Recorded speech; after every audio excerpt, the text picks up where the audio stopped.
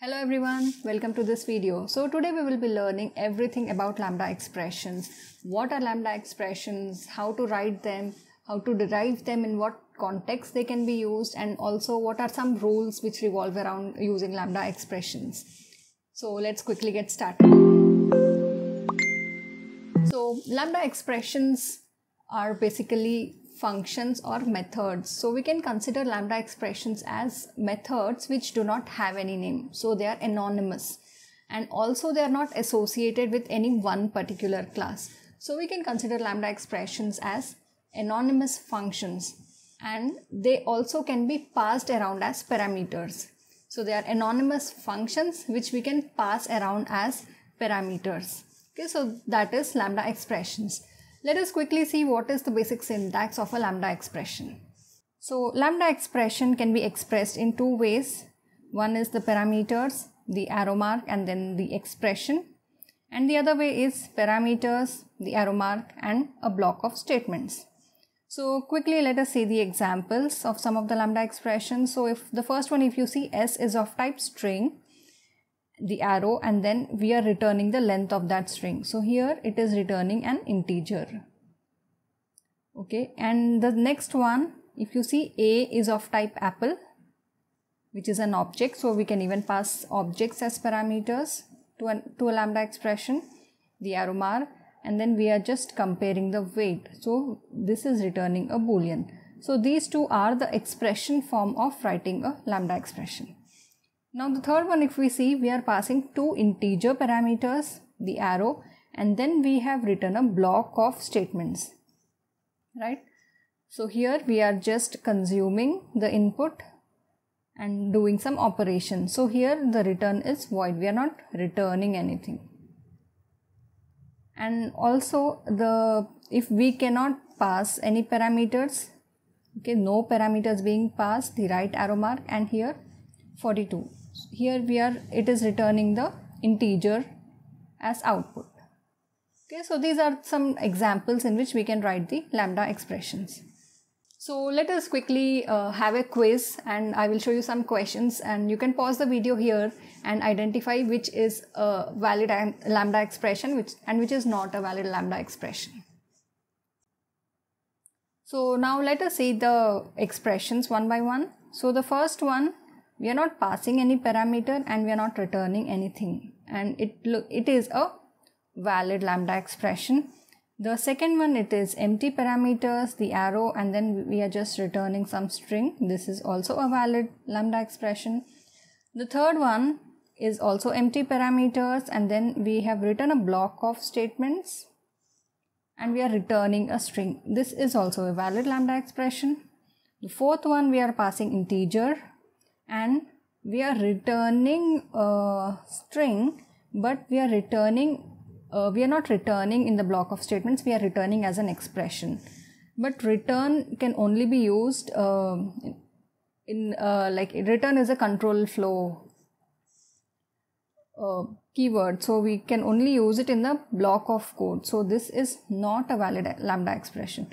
To make it valid, we need to have this return as a block of statements. Okay, and the fifth one, string S, this is well and good, and we have written the block of statements and we think that we are trying to return a string, but this is not valid. So if you are just returning a string, you can write it in the form of expression directly, the string, okay, or you need to write the return keyword. Okay, whatever is the string. So either of these two ways would have been valid, but this is an invalid lambda expression. Here are some examples of lambda expression. Okay, this is a boolean expression. It would return some boolean value.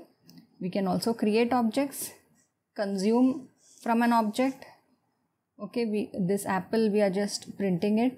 We can select or extract from an object, we are extracting the length. We can combine two values, or we can even compare two objects. Okay, there are many things which we can do with lambda expressions. So that is well and good to write a lambda expression. But in what context can lambda expressions be used? Or the valid scenarios where we can use the lambda expressions. So lambda expressions can be used only and only in the context of a functional interface. So what are these functional interfaces? So functional interfaces are those interfaces which have just one abstract method, exactly one abstract method. They cannot have more than one abstract method, and they cannot have 0 abstract methods. They need to have exactly one abstract method, and they can have many default methods. So as I mentioned, lambda expressions can be used only in the context of functional interface. And what is a functional interface? That specifies, this is very important, exactly one abstract method. And a lambda expression is nothing but it is the concrete implementation of that one abstract method of that functional interface. Okay, so a lambda expression, whatever we write, we are just giving the implementation of that abstract method which is there in the functional interface. Directly, lambda expressions let you provide the implementation of the abstract method of a functional interface directly in line and treat the whole expression as an instance of a functional interface. So how do we derive these lambda expressions? So there is a term called function descriptor. So whatever is the input parameter of that one abstract method and whatever is the return type of that abstract method, that is nothing but the function descriptor of that lambda expression, whatever we write for it. Okay, the input parameters and the return type of the abstract method of functional interface becomes the function descriptor by which we can write the lambda expression. Okay, it is the signature of the abstract method of functional interface which essentially describes the signature of the lambda expressions. So basically abstract methods are called as the function descriptors. And functional interfaces, they can be either annotated with @functional interface annotation, or the annotation is not needed. But it's good to have the annotation so that we know that this is a functional interface and it should have just one abstract method. So let us see some functional interfaces which are already existing in Java. So we have comparator, which has an abstract method compare, which take two objects of type t and it returns an integer. Then we have the runnable, which does not take any parameter and it does not return anything. And we have this action listener that takes input parameter as an action event and it returns a void. So callable has a call method which does not take any parameter and returns type v, which is the callable type which we have created. And then the privileged action, also it does not take any parameters and returns a type t. So basically if we try to write the function descriptor, okay, so for runnable, no parameters, arrow and void return. Okay, so this would become the function descriptor with the help of which we can derive the lambda expression.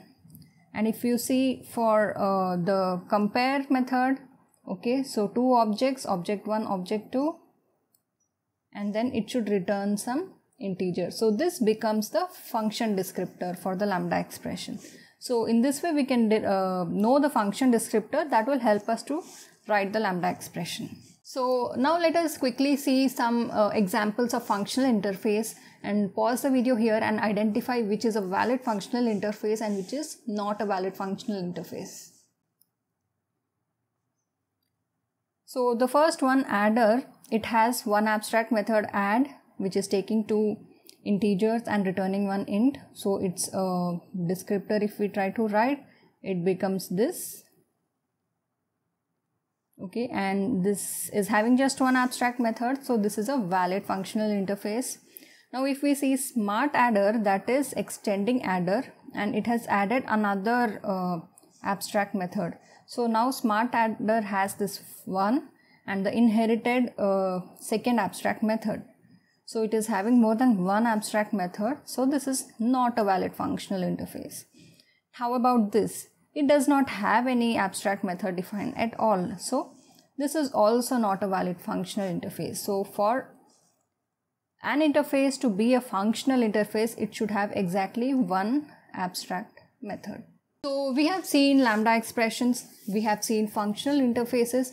Now let us combine these two and identify out of these questions which is a valid lambda expression. Okay, pause the video here and try to identify which are valid and which are not valid lambda expressions. So if we see the first one, we have written this lambda expression.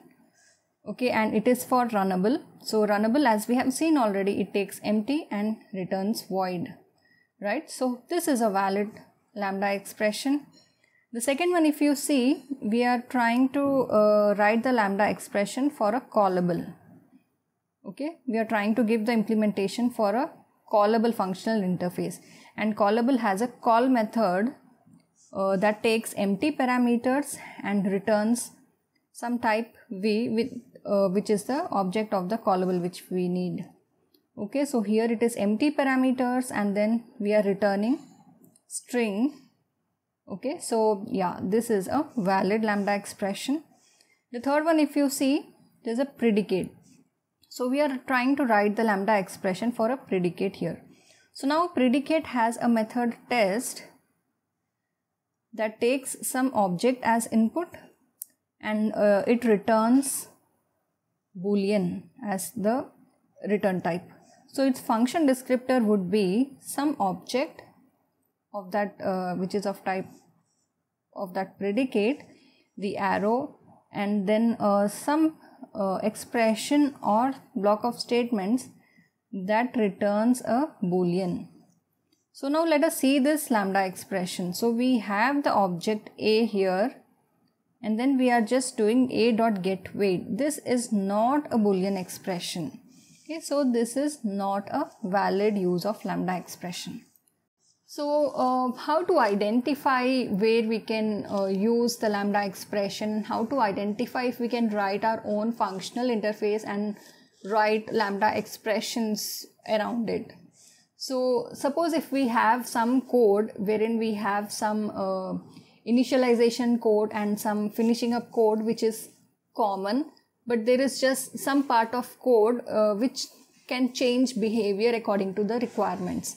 So this is nothing but the behavior parameterization, right? So some common block of code at the beginning, at the end, and then we are doing some work which we want to change with as per the requirement. So that is nothing but we call it an execute around pattern. So let us see now how we can use these lambda expressions for execute around pattern. Okay, so as I have mentioned, so we might have some code which is having some preparation code and finishing up code which is common. So it is only this some task which might change. So these scenarios would be valid to write the lambda expressions. So let us see how we can derive the lambda expressions and how we can write functional interfaces in 4 steps. Okay, so let us see with one example. So if you see this process file method, okay, it is using try with resources, and we are defining a buffered reader and reading some file, and then we are returning the first line, like one line of that file. Okay, so this is the line which is doing the actual work. Okay, if you see empty parameters and string as the output. Okay, so what if I want to read more than one line, like br dot read line plus br dot read line? What if I want to do this here? Okay, so will I now write another method saying process file and read 2 lines, something like that? Or what if I want to do something with that string, so something with this string and return some string, like trimming it or removing the special characters or whatever we might want to do. So this is the actual line which is doing the actual useful work. So now let us see in 4 steps how we can convert this method and use lambda expressions with behavior parameterization concept which we have learned earlier. So in the first step, we identify the behavior parameterization. As we saw that this is the line that we want to change as per the requirements, okay, as per the behavior. So once we have identified that, what we are going to do is we will create a functional interface, and that functional interface, the return type needs to be that string itself, and the parameter would be whatever we are doing here, okay. We are using a buffered reader to read the line, so we will be passing buffered reader as a parameter to this abstract method. So we have created a functional interface with this one abstract method. Return type is same as that of the method, and we are processing the buffered reader, like we need the buffered reader, so we are passing buffered reader as the parameter, okay. And then how we are going to pass this to the process file method is, now the process file method, we will pass an instance of this buffered reader processor, of this functional interface, okay. So this is the second step. Now the third step is to executing that behavior, like how we will execute the behavior. So we have again the same try block where we are reading whatever file we want to read, and now instead of doing that one behavior, we can send it, we can call the process method of this functional interface and pass in this buffered reader, okay. So this is executing that behavior. And the last step would be actually calling this method with the help of lambda expressions. So now first one, if you see, for buffered reader processor, we are sending a lambda expression which would be the implementation of this interface, right? Implementation of that one abstract method of that functional interface. Okay, so this is the buffered reader input and br.read line. So what is the process method here? Okay, and its function descriptor is buffered reader object and string output, right? String output. So we are doing the same thing here, but we are passing a buffered reader and some string output. So here we are just reading one line, here we are reading two lines, or whatever process we want to do that would return a string and follow this function descriptor. So in that way, by just using this functional interface and lambda expression, this one method could execute many behaviors. Now let us see some functional interfaces which are already present in Java. So we have also discussed these functional interface in our other videos of Java 8, so you can go and have a look at them to get more understanding. So right now we will just have a look at these functional interfaces. So we have these functional interfaces: predicate, consumer, function, supplier, and some operator related function interface, by predicate, by consumer, and by function. So these are some functional interfaces which are already created for us, which we can use if we want to use, if those fit our requirements. So what about handling exceptions? Okay, the method, whichever we have in the functional interface. So what if it throws some exceptions, or what if we want to throw some exceptions from our lambda expression? So functional interfaces in Java do not allow checked exceptions. Okay, so the already existing functional interfaces in Java, they do not allow any checked exception. And if you want to use those functional interfaces and throw some exceptions, then there are two options in which you can do that.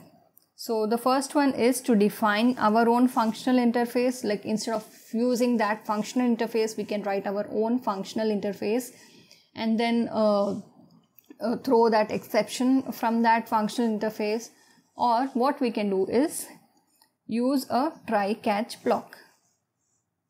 Okay, so if we are using the existing functional interfaces and if we want to handle the exceptions, we are not allowed to throw checked exceptions, but if we still want to, we can use try and catch blocks, or we can write our own functional interface with whatever exceptions which we want to throw, and in that way we can handle exceptions. So this is well and good, but how does the compiler checks the type of the lambda expression whatever we have written? How is the type checking performed for a lambda expression? So let us quickly go through that flow and understand how the type checking process happens. So if you see here, we have this lambda expression, we have a filter method. So a filter will use a predicate functional interface. Okay, filter uses a predicate functional interface, and we have seen that the descriptor for that one abstract method of predicate would be object and boolean as the output. Okay, so we are passing that here. So we are passing whatever is the list of objects which we want to filter, and then the predicate. So we have given this expression. So the first step which the compiler does is in which context this lambda is used. Okay, so first it will check for the definition of this filter method. So the filter method, it would take some collection and then the predicate. Okay, so now the compiler knows that it is a predicate functional interface which it needs to refer. Okay, so the target type is predicate. Okay, which is bound to apple, right?